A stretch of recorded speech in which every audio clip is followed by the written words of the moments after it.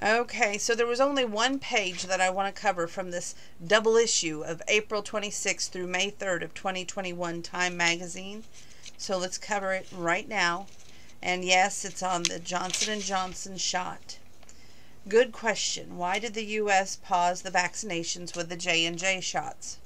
Both the U.S. Food and Drug Administration, FDA, and Centers for Disease Control Prevention, CDC, recommended on April 13 the vaccinations with Johnson & Janssen COVID-19 vaccine be temporarily halted while agencies review 6 reports of blood clots among vaccinated people.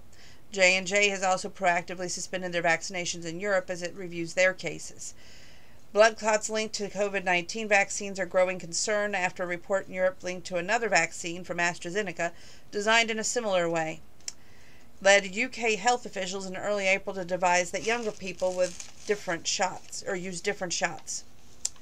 While the US recommendation is not to mandate to stop using the vaccine, local officials quickly follow the federal advice. Some are swapping in either the 2-dose vaccines for Pfizer, BioNTech, or Moderna, which have been not linked to such clotting events.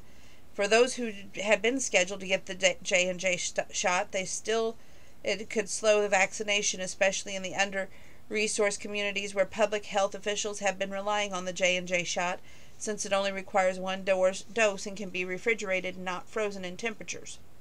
The CDC is convening a special advisory committee to review the case and is expected to provide more guidance soon. Both the CDC and FDA have stressed that the side effect is rare. 6 report among nearly 7 million people vaccinated with the J&J shot in the U.S. so far.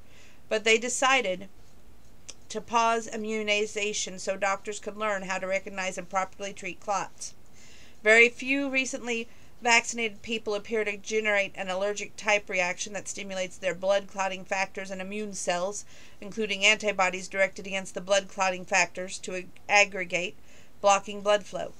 The clotting mirrors are a rare condition, triggered by blood thinner hairpin, which normally prevents clots in unusual cases, has the opposite effect and prompts immune cells to form clots instead. So in these cases, as the vaccine-induced clots, doctors should use blood thinners other than hairpin or immune globulin therapy. If you've been vaccinated with the J&J shot and it's been over a month, you're probably not going to have the clotting problems. Since most occur between 5 and 14 days of the vaccination, but if you recently received the shot, be aware of the symptoms like headache, abdominal or leg pain, or shortness of breath, and report them to your doctor. Alice Park.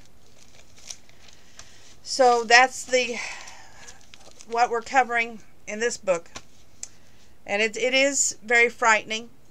I got to tell you that right now, with my condition that I have going on, I'm scared as heck. But I know to remain calm and not to stress and not to worry. And I've been refraining from using my pain medicine, which is very unusual, because usually I'm the first one, like, first sign of pain, okay, hand me that bottle of tension headache. And I know I'm grouchy, and I know that there are moments that I need that painkiller. But like I said, I have been doing my best to refrain from it. So hopefully that there won't be added problems or anything like that until the 21st, at least. So, thank you for being with me. Thank you for your concern. There's been so many of you who have reached out and shown concern and saying, hey, we're in this with you. Thank you for sharing your concerns with us. And, you've got a friend. That's really nice of you. So thank you for that as well. And that's all we're covering on this magazine. So stay tuned for another.